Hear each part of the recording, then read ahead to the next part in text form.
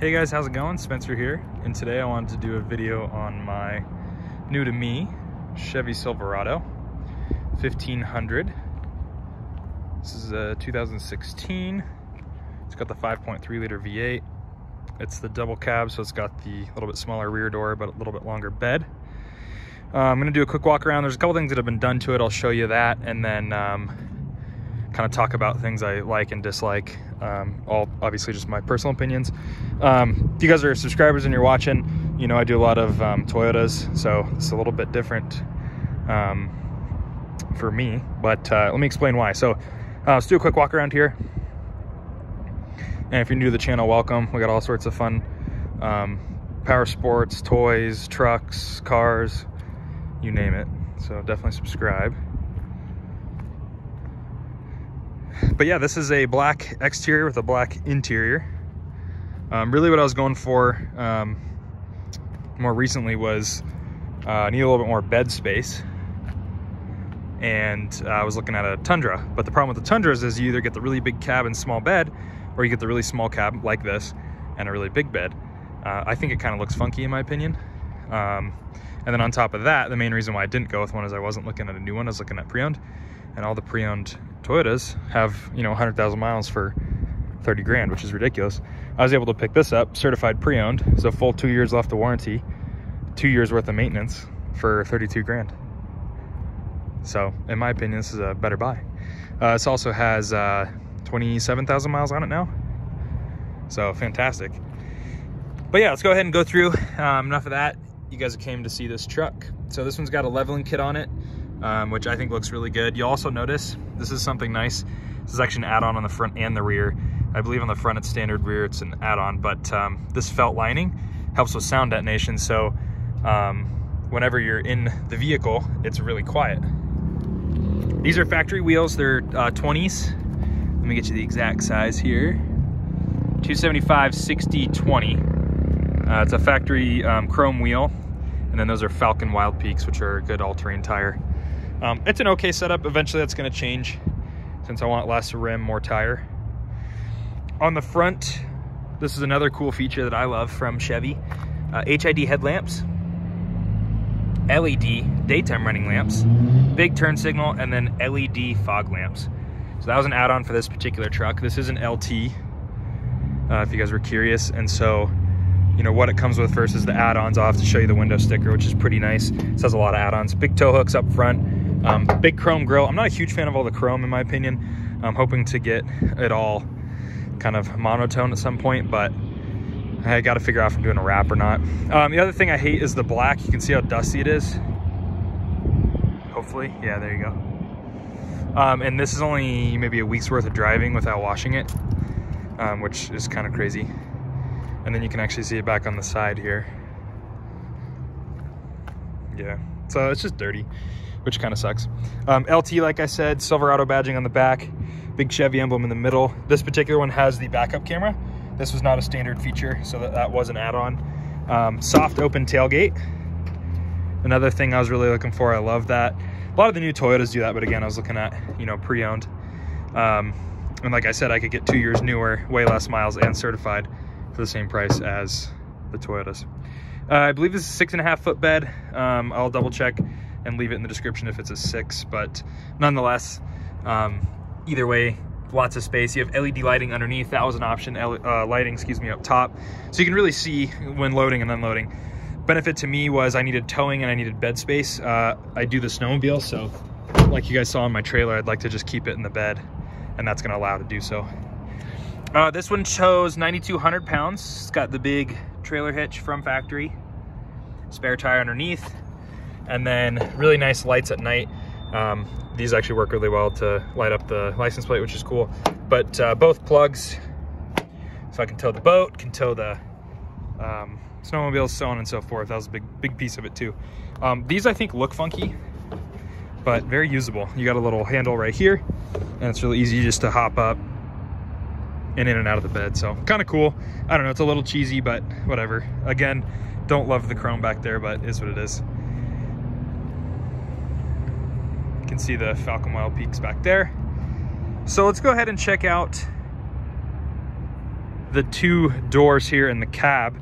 So if I open up this rear door, it opens up almost 90 degrees, which I love.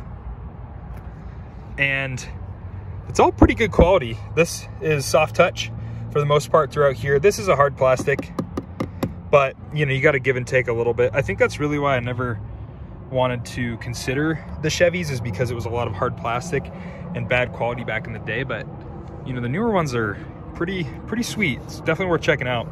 Power window controls there, obviously big door handle, power locks, of course, lots of storage, which is really nice, and then cup holder.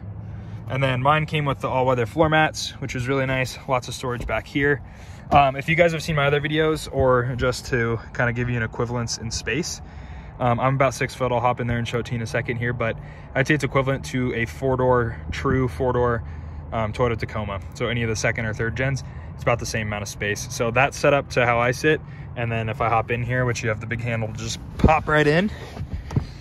Excuse me, let me get these keys out of my pocket. I still have a couple inches. The back is really the only piece that's kind of more or less uncomfortable, just because it's more upright. But it'll do, you know, whether we go snowmobiling or go up to the mountains, you know, we're only doing about an hour or so driving, a couple hours at a time. This is fine. If you're doing a really long road trips where you might get some complaining, but for kids and stuff too, it's not bad at all. These flip up, lots of storage. This, I believe previous owner added this. I don't even know if it's from Chevy. It might just be an aftermarket product, but it's nice to have the under storage kind of bin there. And then that side will fold up as well. Power outlet, no, and storage, but no vents, which is kind of weird. I think on the bigger crew cab, the true 4-door, you get those, but that's okay. Not the end of the world. Gas cap here. It's funny, it doesn't really have any information about it. There's a little hook for it there, but I believe it is a flex fuel. So you can put in different types of fuel, which is good. Here's this side. It's gonna look the same as the other side, of course. I got some cleaning products in the back of the seat. But yeah, it suits my needs as far as, you know, carrying. I don't have a ton of people that come with me. Usually it's only a couple anyways.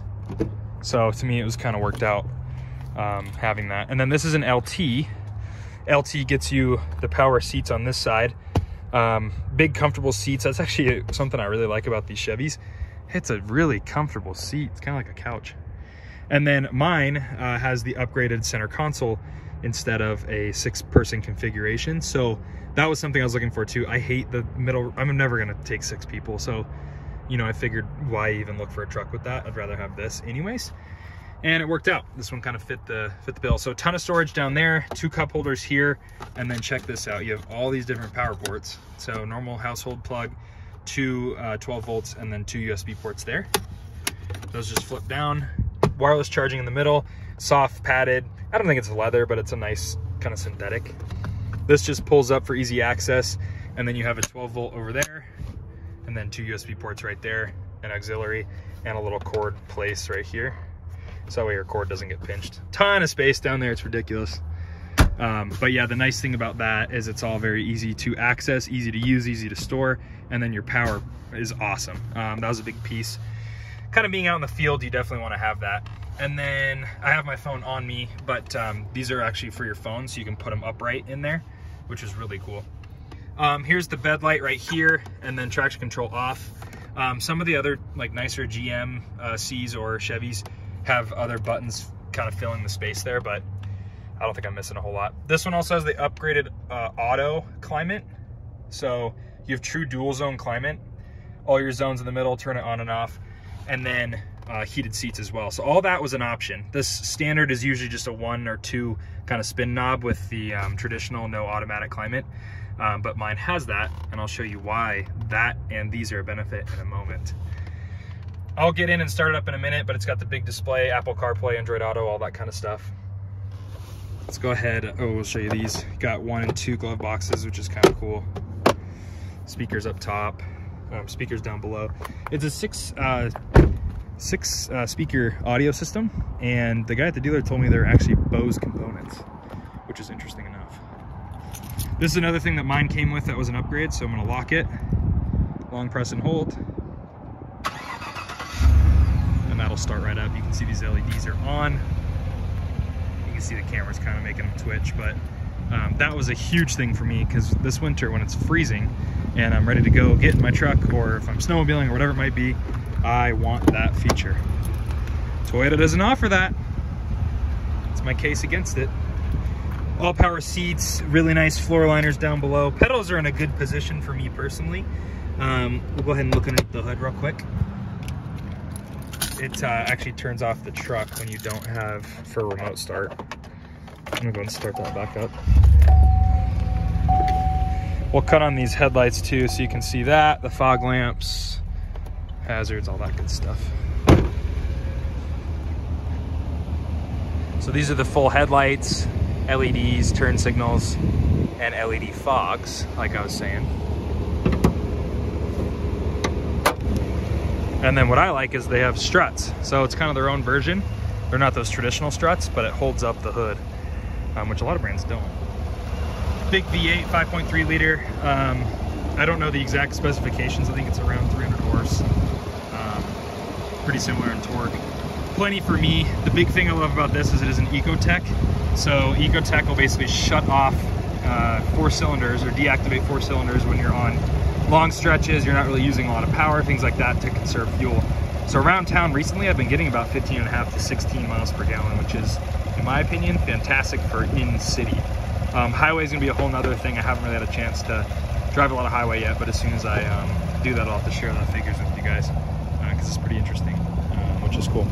Another place for another battery there. You have your other main battery back there. I just love how much space is in here.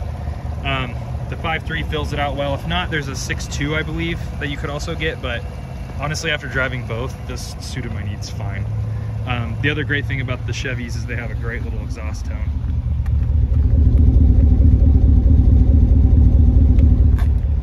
Sounds pretty good in my opinion.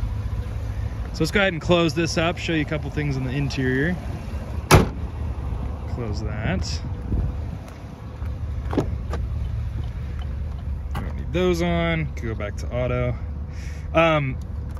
The other cool thing, this is a 4-wheel drive control, of course, obviously 2, 4, 4 low.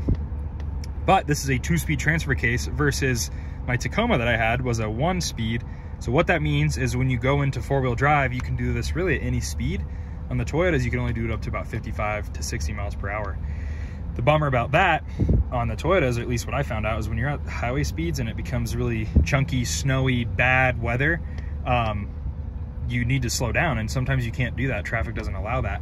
So nice thing is you can just flip this on any speed and it goes right away. Low, of course, will be nice for off-roading this next summer. And then you have brake control here. You can control your gain. It tells you all up on the dash. There's tow haul mode. So you just press that, it'll indicate right there in the dash.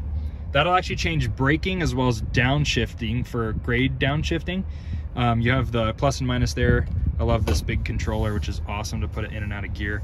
Full leather wrap steering wheel, cruise control on the left side, all your audio controls on the right, and then your turn signal there. It does do one touch. The other cool thing that's neat is when you have a trailer and you're in trailer tow haul mode, it'll actually double your blinks. So instead of 3, it'll do 6 to 8, I think it is. And that's a nice safety feature whenever you're changing lanes with your trailer. All your windshield wiper controls there, big vents throughout.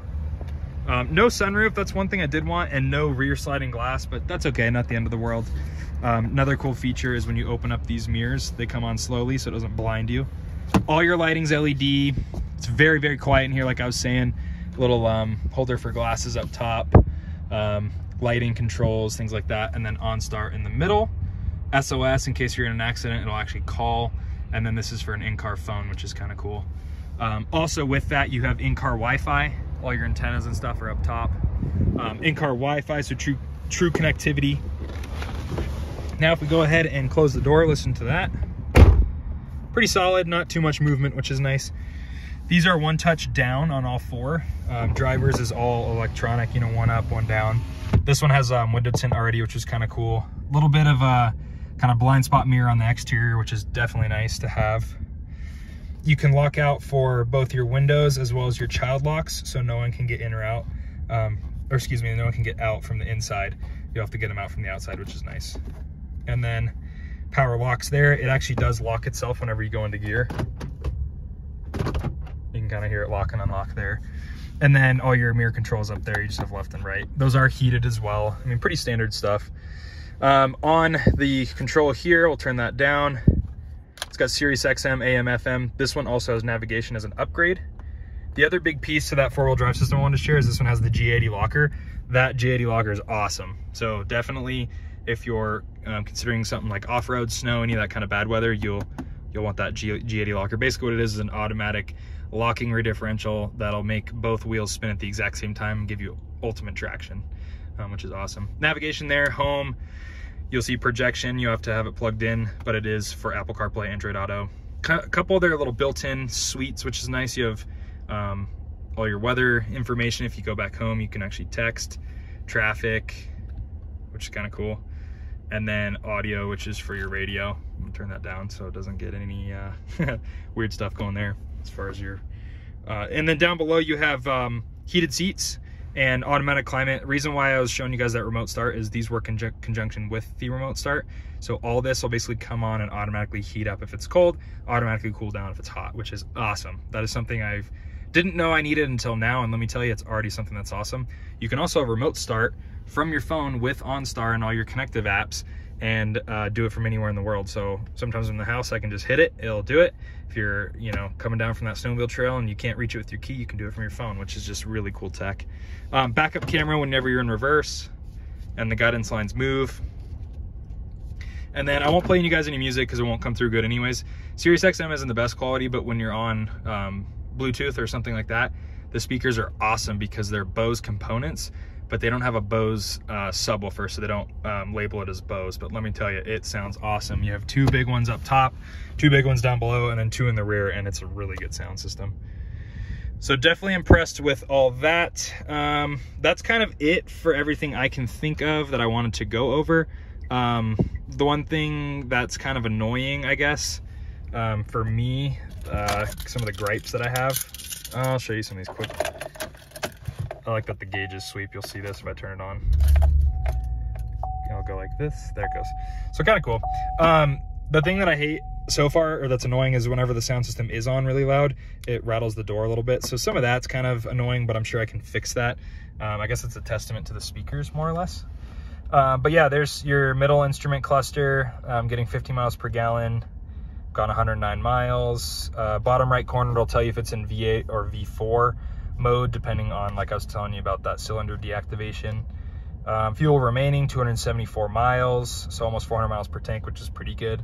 Oil life of 96%. Tire pressure average. Transmission fluid temp. If you're towing, obviously that's good to know. If I had a trailer connected, it would tell me there.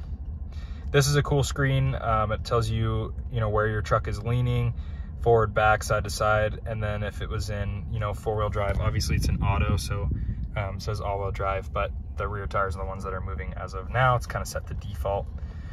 And then if you go over here, you can also do audio, you can do phone, navigation, I'll give you a little compass, and then options, it's kind of more or less like settings. So all that's really cool. And then I like your big display of gauges here. Obviously, if I were to rev it, it would show the tach go up and then the oil pressure as well. Battery over on the far left, engine temperature, fuel, and then your speedometer on the right. And then down at the bottom, it'll show you what gear you're in. If you're in manual, it'll also show that too. So 1 or 2, things like that. Yeah, so that was just kind of my video. I know it wasn't quick. You guys are obviously more than welcome to kind of jump around throughout the video. But definitely wanted to kind of discuss reason why I got this and what I think so far. So I've had it for about a week now. So far, so good. I've towed with it twice now, and obviously it's done really well. It's a good American truck, and the one thing I love so far is the ample power from that V8. So let me know what questions you guys have. Tried to cover as much as I could think of, but definitely let me know what questions you have and if you're looking to buy one, and I'll try and help out. So anyways, stay tuned for more coverage. We'll have some more snowmobiling stuff coming soon, more truck stuff coming soon as well. And yeah, so subscribe and we'll see you in the next video. Take care.